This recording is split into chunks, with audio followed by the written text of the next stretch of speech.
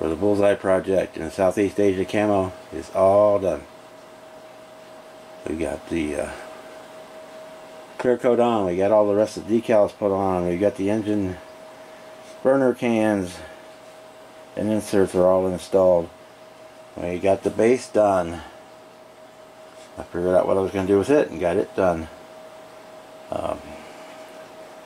Everything's all unmasked and shiny where it should be shiny and not shiny where it shouldn't be shiny, and all those good things. And you see it's a monster up on the stand. Give us 1 second and then we'll get in for a little bit closer look at stuff. Okay, we'll start off with the base here. As I said in the last video, I had no clue what I was going to do with it. And during a hangout yesterday, I was hit with the bright idea to make it look like the radar screen or bomb sight screen from the cockpit with the CRT display with the hash marks on it. And then I put the B-58 Hustler and the SAC shield on there just for fun. And let's see if I turn it around here a little bit. You see it? You got kind of, this is not a light reflection. It's actually painted in. It's like the radar sweep on the screen, and right up in here, which is in the shadow. There's a little blip on there. And I may drill that out and put a little LED in there just so it lights up. And then move on around on it. You can see that I painted it with the AK Interactive Titanium over the black. And then I took Vallejo green chrome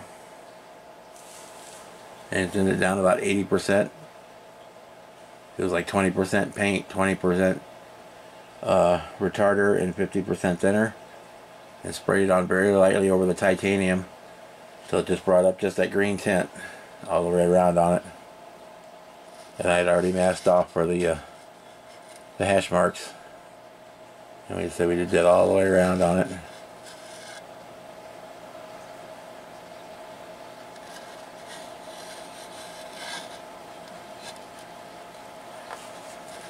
I don't know if I can swing it to where you can see the...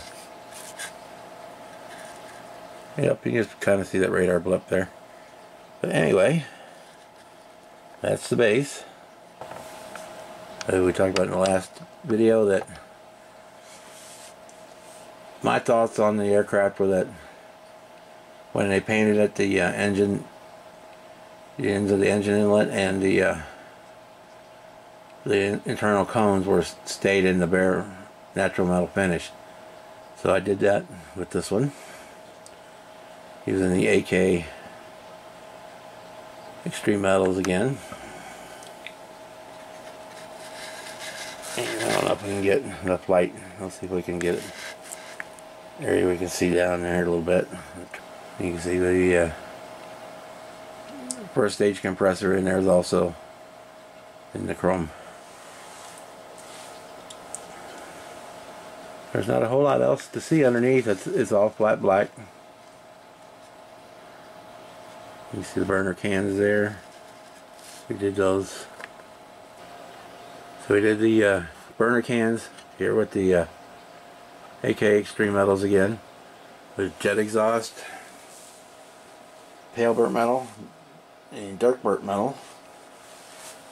We used you kind of got the pale here at this end, you got the dark over here, and the jet exhaust in the middle. And I want a little more highlight on it, so I don't know if it'll show up in camera here. Shows up real well in person. I had some dark copper that I kind of dry brushed on here and there, but that's not wanting to show up.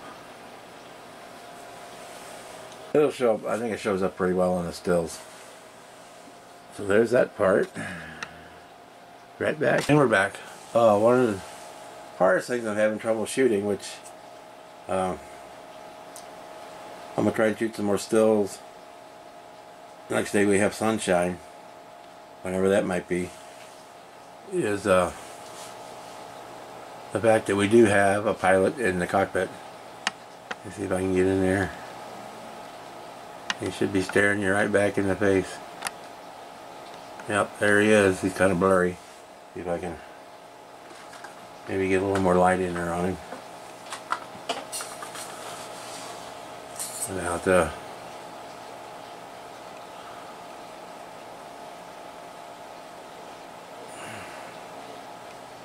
Yep, there he is. He's in there, Bill. Sam? Sam, I told you.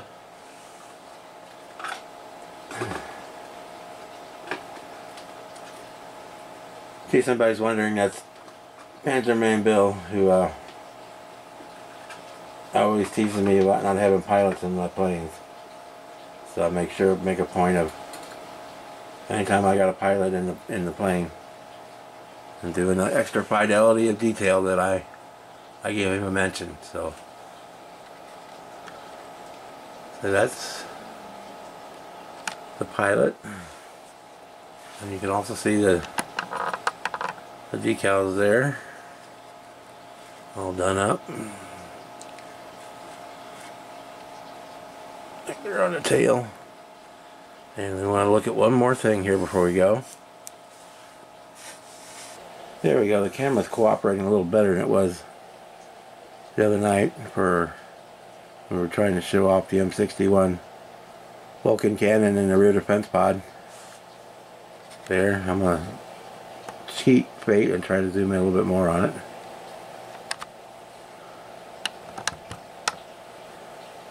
There you can just see the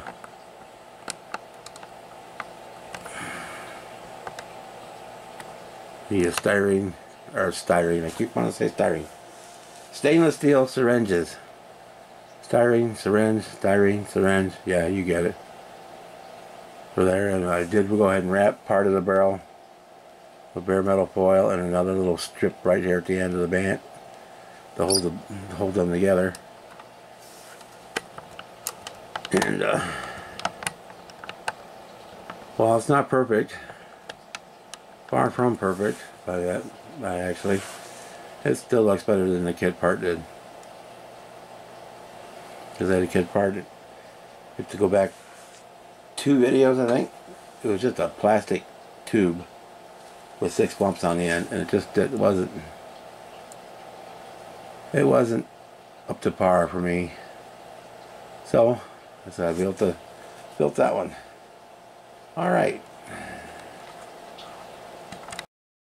One last thing I wanted to show was the pitot tube here. It's the metal, I got the metal one, and I don't know if you can see it. I've got the barber pole red and black on there, and I left it loose because it's kind of delicate, but I still need to go. I had some tape on it, but I screwed it up earlier when I bumped into it, so I need to put some more tape on it to hold it in, because I want to be able to take it out when I store the model, and or when I actually move it or take it to the shows, so it's not glued in. I need to put another wrap of tape on it to tighten it up in that hole, just a touch. So let's zoom back out. We'll move him back over here where we can see him.